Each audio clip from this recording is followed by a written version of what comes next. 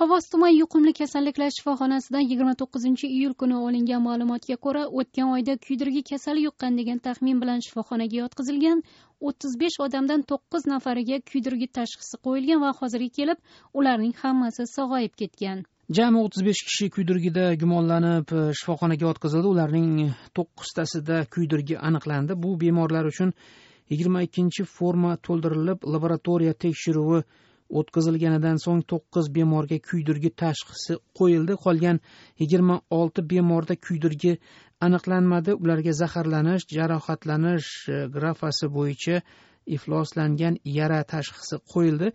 Kuydirgi yuqqan 9 bemor va qolgan 26 bemorning hammasi davolanib shifoxonadan chiqarildi. Ular to'la sog'aygach uylariga ruxsat berildi, dedi Xovos shifoxonasidagi manba.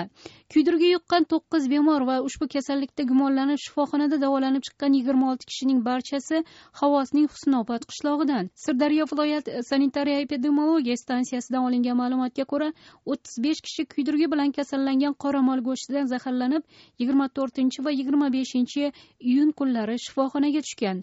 Husnoboddagi Ozodlik manbasiga ko'ra, 23 iyun kuni kuydirgiga chalingan qoramolni so'yish jarayonida ishtirok etgan qassob, uning yordamchilari va bu mol go'shtini sotib olgan, ya'ni mol qoni yuqqan jami 35 kishi voqea ertasiga shifoxonaga yotqizilgan. Xovos tumanining sanitariya epidemiologiya stansiyasidan olingan ma'lumotga ko'ra, kuydirgi yuqqan mol go'shtini iste'mol qilgan kishilarda kasallik belgilari kuzatilmagan.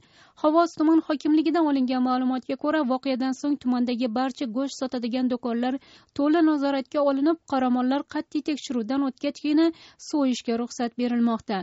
O'zbekistonda chorva mollari qoni va go'shtidan zaharlanish holatlari uchrab turadi.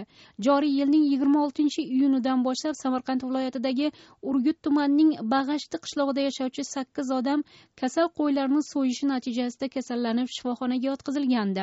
29-iyul kuni Urgutdan olingan so'nggi ma'lumotga ko'ra, 8 kishida kuydirgi kasali aniqlanmagan. Hozirda bemorlar sog'ayib shifoxonadan chiqqan. Respublika davlat sanitariya epidemiologiya nazorat markazidan olingan ma'lumotga ko'ra, joriy yilda Xovosdan boshqa joyda kuydirgi kasalligi aniqlanmagan. Markazning bildirishicha, so'nggi 6 oy davomida mamlakatdagi 14 million qoramol kuydirgi kasalligiga qarshi emlangan. 2012-yilning iyunida ham Qashqadaryo viloyatining Qaymachi tumanida 4 kishi kuydirgi tashxisi bilan shifoxonaga yotqizilgandi. Bu bemorlar ham mol so'yayotganda kasallikni yuqtirgani xabar qilingandi.